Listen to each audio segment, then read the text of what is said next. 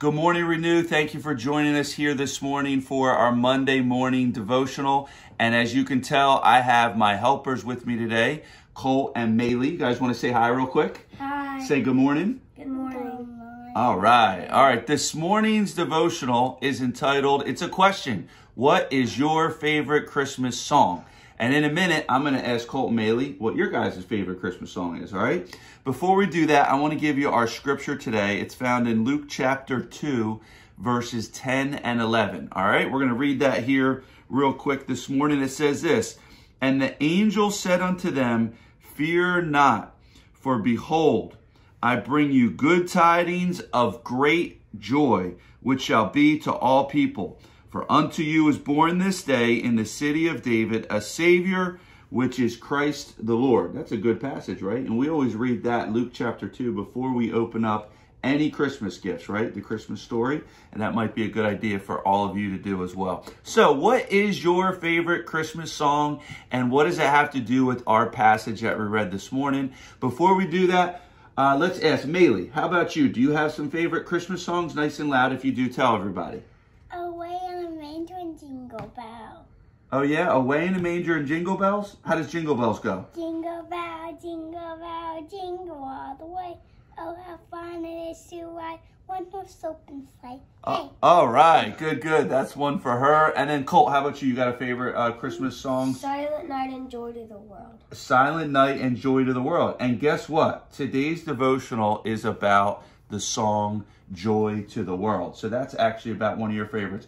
And speaking of joy, when you fell, him in the playground had a little accident. When you fell, you didn't have a whole lot of joy, did you? No, absolutely not. All right, so let's talk about this. You guys can go ahead and be dismissed and finish getting ready for school. But we're going to talk about this, Joy to the World. And what is your favorite Christmas song? Again, put it in the comment section today. We would love to see it. We hear these great songs all during this time of the year. But you know, there's a lot of things about the Christmas season that you probably enjoy, that I enjoy. The decorating, right? Spending time with family and friends.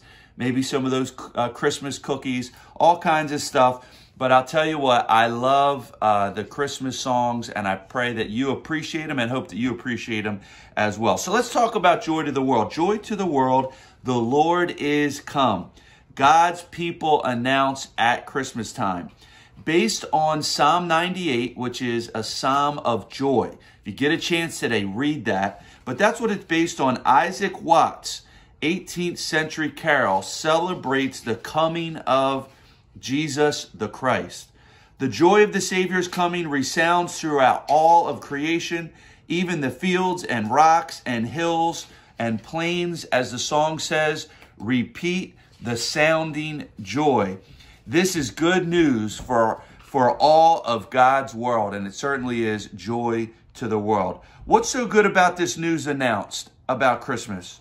Why sing this carol with such exuberance? Watts answers that question in the third stanza, where he declares that Jesus has come to deal with the curse of human sin and rebellion. Through his death and resurrection, Jesus brings the blessing as far as the curse is found.